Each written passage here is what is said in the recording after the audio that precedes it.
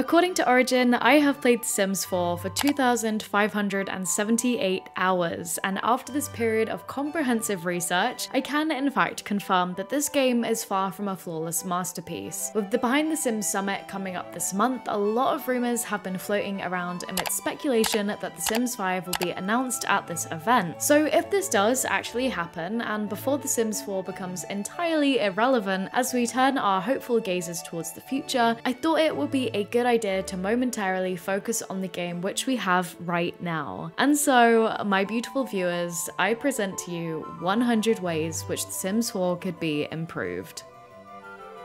Starting with Create a Sim, aka the first place the game forces you to go when you boot up a new save, the first way I think The Sims 4 can be improved is if dietary choices and intolerances were condensed into a separate panel and not considered actual traits. We only have 3 trait slots, and if I were creating my Sim self and I were vegetarian and lactose intolerant, what I can and can't eat would take up almost all of my personality. Expand this side panel to not only include dietary choices and intolerances, but also allergies, and make these tie into the genetic system so they can be passed on through generations of a family. These additional dietary choices could include being a vegan, and allergies could include having a gluten intolerance, and allergies to pets and dust, the latter 2 of those relating to the Cats and Dogs expansion pack and the Bust the Dust kit. Add favourite foods to the likes and dislikes tab, and give Sims a happy moodlet when they eat their favourite food. Let us edit the length and thickness of Sims eyelashes. Please, my brother in Christ,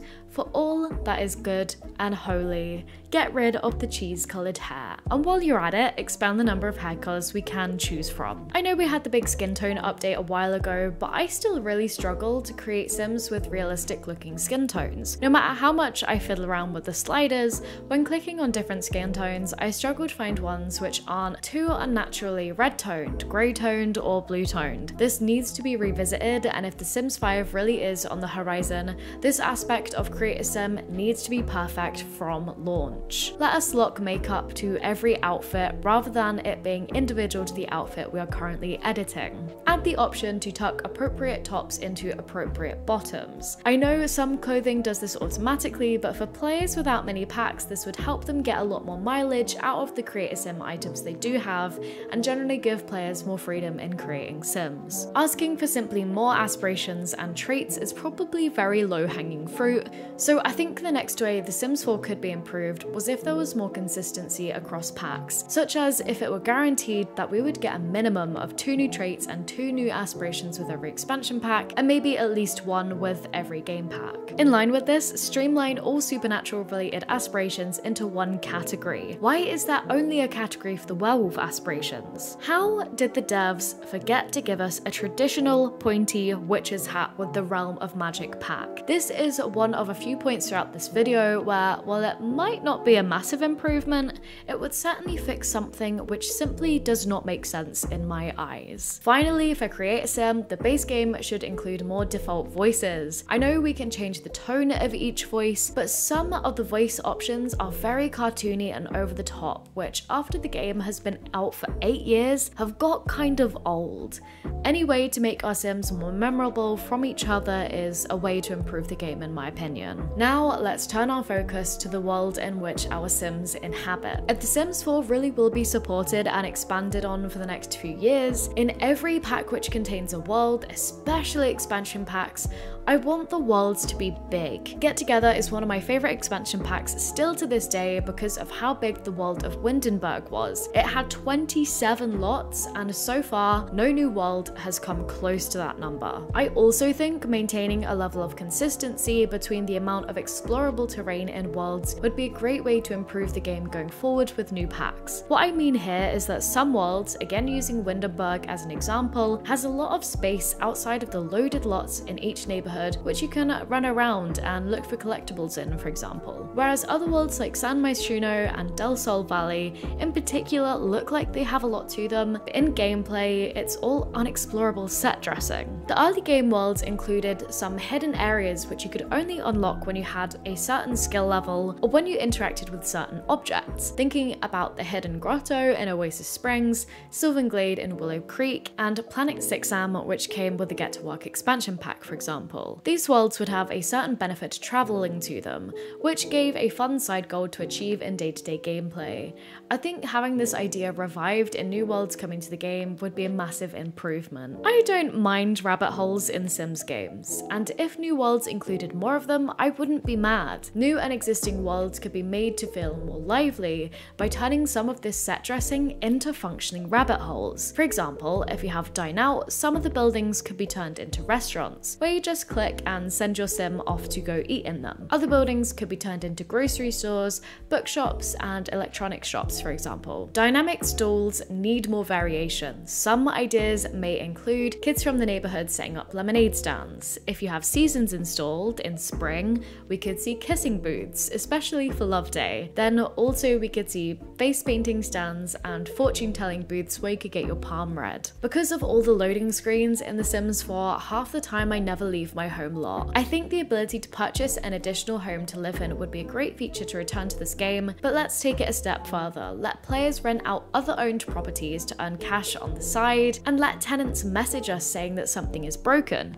giving players the option to either pay for a repairman to go over or for our Sims to go over to fix stuff up themselves. In the same vein, I would like to see the return of the property purchasing system from The Sims 3, where you'd be able to buy public lots and earn revenue from them. This would be a way for our rich Sims to splash the cash and feel like they are making an impression on the world in which they live. And I think this would massively pad out the quote-unquote endgame portion of The Sims 4. If the Get to Work pack ever got in our wildest dreams a refresh, this would be a really cool addition. Similarly, I have always wanted to own and build hotels in The Sims 4, a la Sims 3 Island Paradise, but with way more customization. For example, you could build themed rooms, like in the Strangetown Hotel from The Sims 2 DS, and rent them out for different durations and prices. Then, if you played with multiple households in the same save, you could stay in that hotel owned by your other family. The collectible system definitely needs to be expanded to make it a more viable way to earn a living. This could be done by adding a greater variety of collectibles, adding collectibles with a much higher value and rarity, perhaps ones which could only be found in the hidden locations mentioned earlier,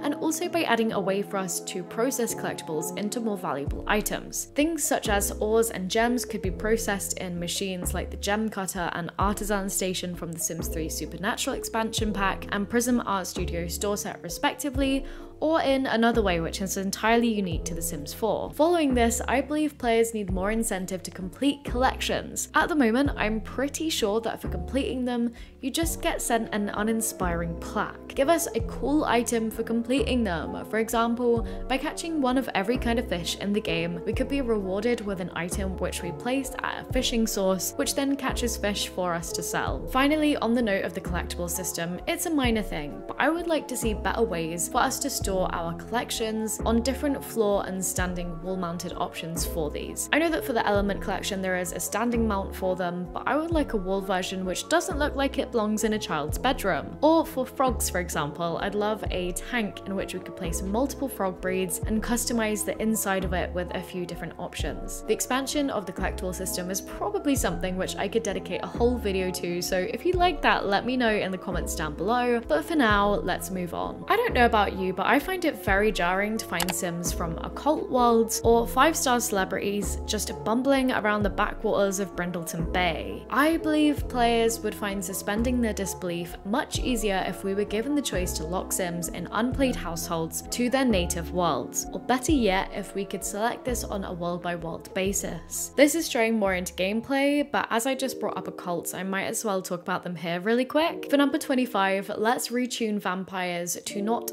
unalive themselves by walking around in the sunlight when you are not playing them. I have had at least 2 vampires in one save file die because of this, and I noticed it was made much worse by the bar in Moonwood Mill, which attracts occults. For werewolves using the hunt interaction, improve the range of collectibles we can find outside of the Moonwood Mill collection group. The werewolf pack, in my eyes, would have been the perfect place to implement the deeper collectible system I was discussing earlier. I'll admit that I haven't purchased the Island Living expansion pack because watching the reviews come out and hearing about the insulting downgrade in content it was from The Sims 3 Island Paradise literally boiled my piss. But I would consider getting it if two things were addressed. One, if the diving skill was fleshed out and we had underwater areas to explore, and more specifically to the occult gameplay section of this video, if mermaids got the justice they deserved. They were done so dirty, especially when compared to the other occults we have in the game, which have their own skill trees and a bunch of cool gameplay specific to them. From what I can tell, they barely have any unique features, but I'd really appreciate hearing from you guys who do own this pack and have more experience with them than I do. On the same note, aliens introduced with the Get to Work pack could also be revisited,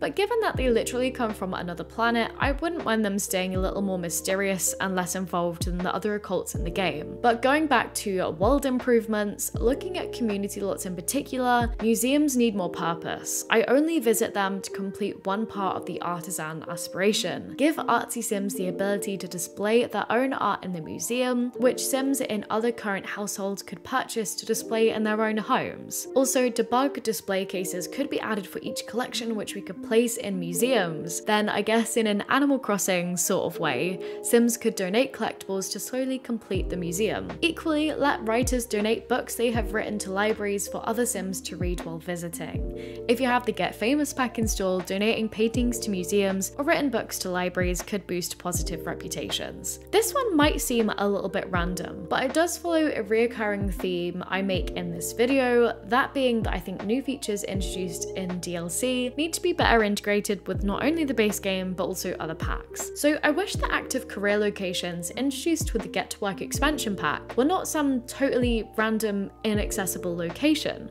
but instead that they were integrated better into the base game worlds. I imagine the science lab location could be seen and accessed on the Oasis Springs map, as it is very clearly in a desert, but Sims who won in the career couldn't access the building itself. The police station could feature in its own section of Newcrest and the hospital in Willow Creek. They could be like the bluffs and other locations in Windenburg, which can't be deleted or replaced with other lots. I'm going to be talking about pets a lot more later, but I think the cats and dogs pack really missed the trick by not adding a dog park lot type. Of these lots, it would be amazing if once a week there was a competition where our Sims could compete with their pets for prizes, because to be honest, the pet training skill seems kind of useless. Next, add more physical skill classes linked to community lots. I love how the Spa Day game pack lets you join yoga sessions with a teacher to boost your skills.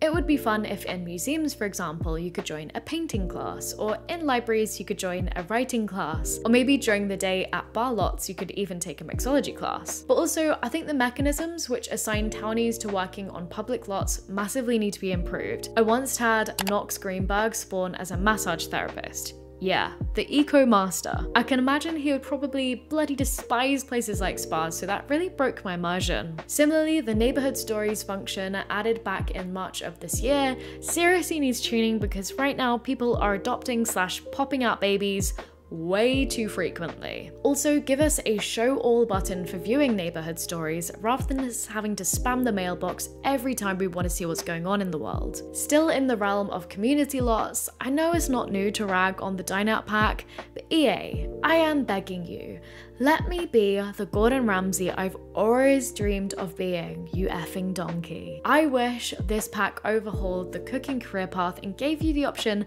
to physically work in restaurants if you had one placed in the world, or even one that you owned. This was a massive missed opportunity to make an authentic feeling family business in which every family member could get involved. I would love to see a casino themed game pack in the future, and here's why. Somewhat similar to how I want to see the retail / public lot owning system return to add some interest to the late game, I think we need a place where our big baller Sims can go to either get more rich or to lose everything they've spent their life earning. Give us some risk. These casinos could include a lot of different game tables, slot machines, etc. And the pack could perhaps even expand on the mixology skill a bit. Also, please let one of these card tables include the keel hauling game from The Sims 2 DS. I know it's the second time that I'm mentioning this game in this video, but it was iconic. The music from that card game was such a bop. In the words of the Black Eyed Peas, I ask, where is the law? Where is the lore? Where is the lore? The lore, the lore. The Sims 4 feels like a virtual dollhouse and not in a good way, so now I want to break down how the lore could be improved in The Sims 4. Firstly, actually give us some. Okay, being more specific, could you, yes you the entirety of EA, I'm addressing you specifically, create general households where it's appropriate. Let us see those family trees, let us see the gravestones in the back gardens of family members who have passed away, and let us see their ghosts. In previous games, the Goths have had gravestones in their yard for deceased family members, and I always found it so interesting wondering who those Sims really were. On the same note, give us a graveyard lot type where we can place our Sims remains and where they won't be glitched and Thanos snap away the ghosts attached to them. It would also be nice to have the option to lay flowers on the graves of Sims resting there, or even pictures or small collectibles which were significant to them. Back to lore, I know The Sims 4 is on an alternate timeline, but I would love for new households to be added which have connections to families in previous games, so it doesn't just feel like all the previously established lore truly has been pissed up the wall, even though it kind of has. If The Sims 5 is coming soon, I would love that game to rejoin the previously established timeline in the past 3 games, but whether that will actually happen, who knows? Also, players can handle deep stuff. I know The Sims 4's unofficial subtitle is Sunshine and Rainbow Simulator, but for players which are willing to look for it, give us at least one new household with a mysterious and creepy background. Give us some fresh lore to speculate on. Finally, on the topic of establishing more lore in The Sims 4, I desperately want EA created Sims to have more depth to them. They need pre-established relationships, skills, likes and dislikes, items in their inventories, and deeply personalized homes. It's not enough to simply write in the household bio, "This Sim has been shunned from their family," to then get into the game and to see that they don't even know the family that they were shunned from. I believe Sims players are pretty creative people in general, but pushing the limits of our imagination that hard is a little bit patronizing to players above the real life state of child. So now let's scoot along to talk about general gameplay improvements. I feel really strongly about this one, so let's kick off with it. I think The Sims 4 should have a hard mode which can be enabled or disabled in the game options. This could decrease the amount of cash you earn from selling things and from going to work, decrease the rate of skill gains, and make relationships increase slower. This would make players actually seek out the objects which give you increased skill gains and relationship buffs, for example, or to make being in the optimal mood actually important. Moods. As it currently stands, I think the emotional system is fickle AF and needs to be way less easy to manipulate, but honestly I hope the system is just entirely done away with for The Sims 5. It's far too easy to buy a lamp or drink a potion to put your sim in the emotion you require to get skill boosts, for example, and although you can die from being in a certain emotional state for too long, it's too easy to avoid this outcome. I find emotions get in the way too often and are too linear. I think this is the best way I can put it. If you get one powerful moodlet in a certain emotion, most others you have will then boost that, regardless of whether the other moodlets are actually relating to that dominant emotion. The system just needs an entire overhaul, I think. Next, I think entirely custom age spans should be a must, because The Sims 4 is pretty much a Gen Z capitalist simulator. I don't find playing with families all that engaging. So let me play with the life stages I find less interesting for less time in a natural way if I want to. And speaking of The Sims 4 neglecting family gameplay, while I'm not the biggest family player, babies deserve rights. In my eyes, it was such a step back for babies to be attached to the bassinet. I guess I should be saying that I'm grateful that the game now has toddlers, full stop. Isn't it funny that we didn't have those at one point? And while we're here, we might as well get all of the family-based improvements out of the way. So for number 49, I find the monster under kids' beds irritating because it scares children into not being able to sleep. While this is cute and quirky at first, it gets old quick, especially when you have a lot of children in one household. Adults with high handiness skills should be able to upgrade kids' beds to automatically spray the monster under the bed to prevent children being woken up by it. While I do get bored with managing 1 or 2 children / babies or toddlers in a household, I do find managing lots at a time a fun challenge, such as in 100 baby challenge households. I would really like to see the daycare career return to The Sims 4 because I think the game would generally benefit from more active work from home professions. If the Parenthood game pack ever got a refresh, this would be a great place to bring it in. Elders need more to do from the base game. And when I say this, I mean activities which are exclusive to them. So playing in that life state feels more unique and more like our Sims are actually progressing in their lives and not just doing the same things that they were when they were a young adult. And speaking of getting old, introduce a nostalgia music station which plays tunes from past Sim games, so players of these previous games can reminisce on good times gone by. I used to have a mod which let me generate portraits of my family. I wish we could take these images with a high-level photography skill instead, because it was really nice being able to keep track of my households over time. I personally see no reason why children's Sims have separate skills. I would much rather than be able to improve regular skills straight away which are appropriate to their age group, but perhaps at half the rate which adults are able to. And with this being said, I think we need more skills in the game which relate to hobbies which kids partake in real life, such as ballet, gymnastics, or karate. I think these could be 5-level skills specifically for children and teens,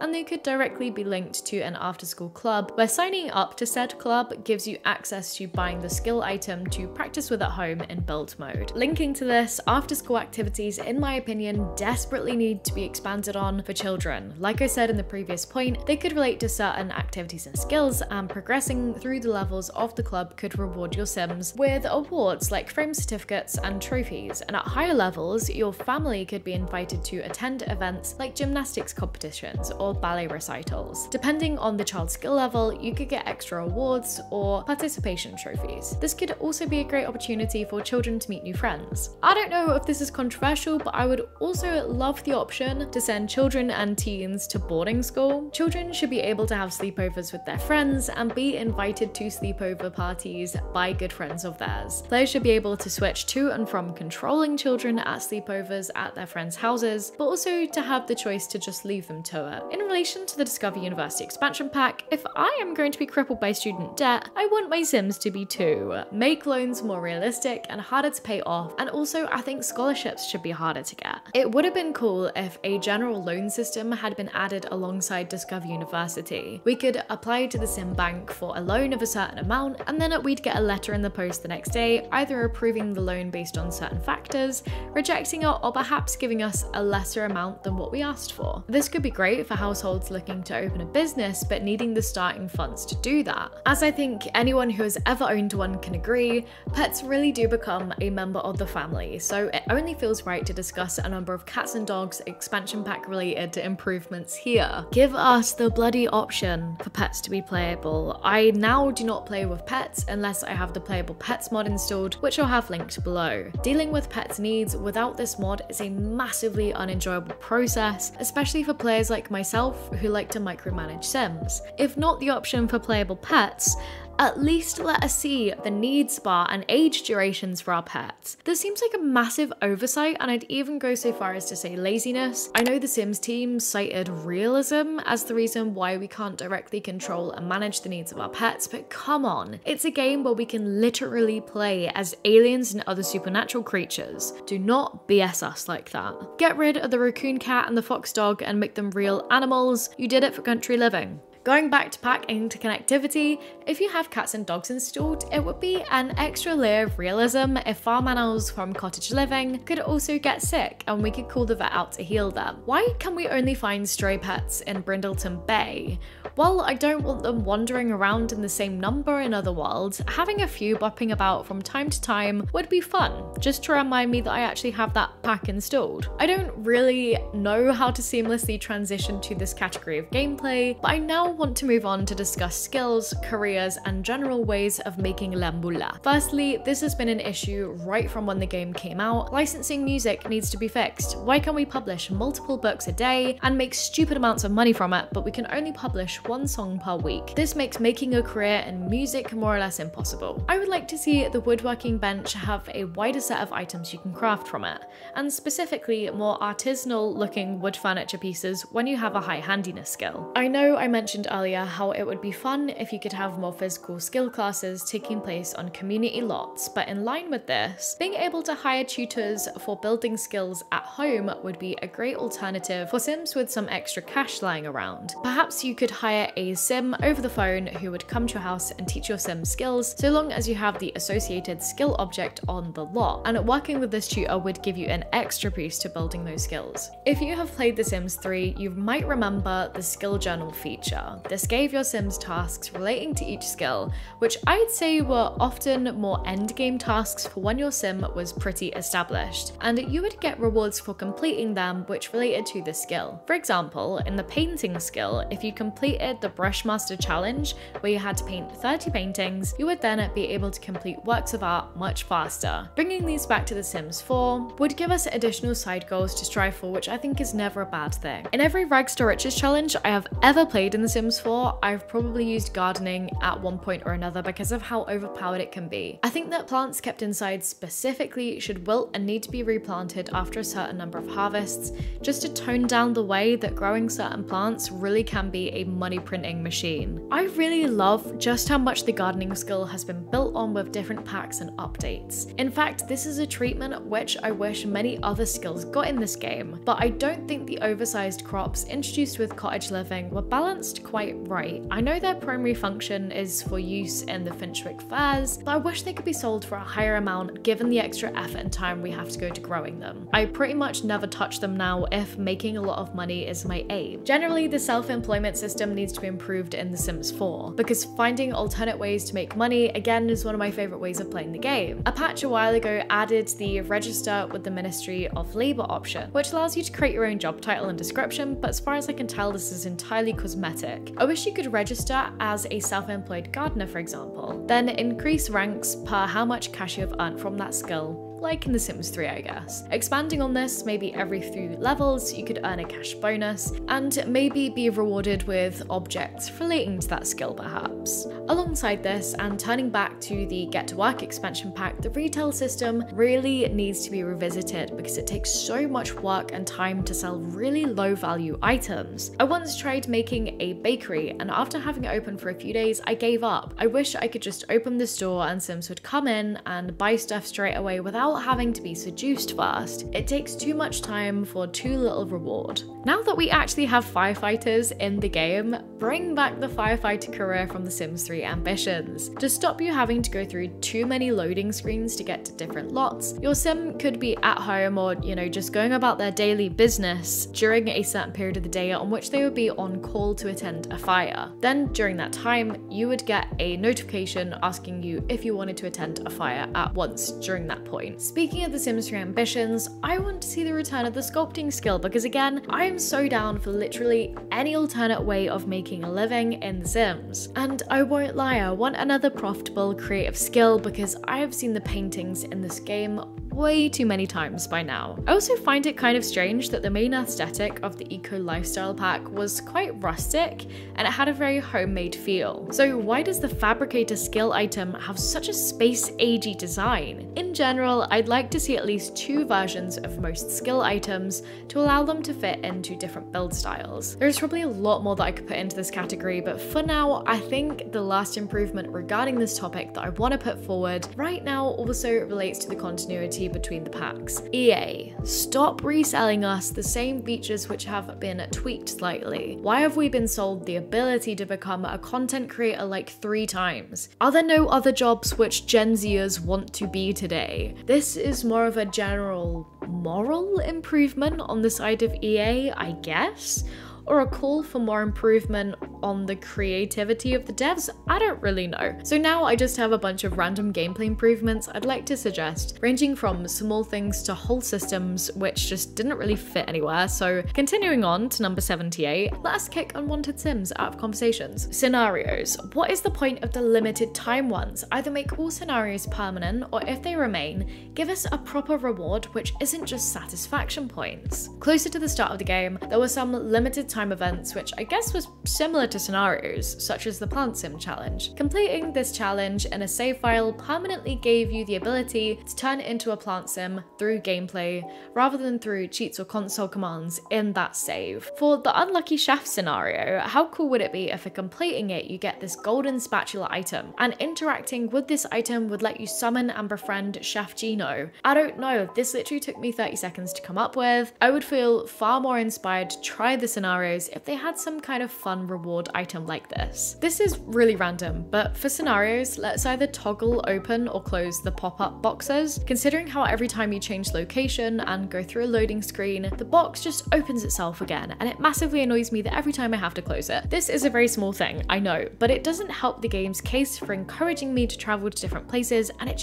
just really distracting. Going back to lifetime reward points, I think players would benefit from a wider range of things to buy with them, because right now it mostly feels like emotion potions and traits, which makes the needs of Sims even easier to manage. The devs should implement new ones which range from small things to expensive items with cool functions. Perhaps a cheap reward could be called Cheeky Chap, which ensures that all mischief interactions are received successfully. Or perhaps for more expensive rewards, we could see the return of the inheritance reward from The Sims 3 Generations, or the counterfeit money machine from The Sims 2 University. Again, rewards seem to get very neglected in new packs, so this could also link to this aspect of lacking continuity. I checked on a few Sims fan sites, and it seems like no new rewards have been added since Snowy Escape. So why on earth are we being pushed so many reward points for whims, aspirations, and scenarios with nothing particularly fun and unique and rewarding to spend them on? Make it make sense. Why can my Sims not relax on a bed and read a book at the same time? I thought we were meant to be able to multitask in The Sims 4. Inject a level of terror into the game by reviving the burglar NPC. I know I'm not the only one who would pretty much have a heart attack when the burglar jingle would play in The Sims 3, and I would full on be racing to wake up my Sims to call the police before the thief would escape. I want my Sim to be invited to parties hosted by their friends around the world. Bring back online dating. I hate how many times I've added some eligible bachelors or bachelorettes to my save to then have to take my Sim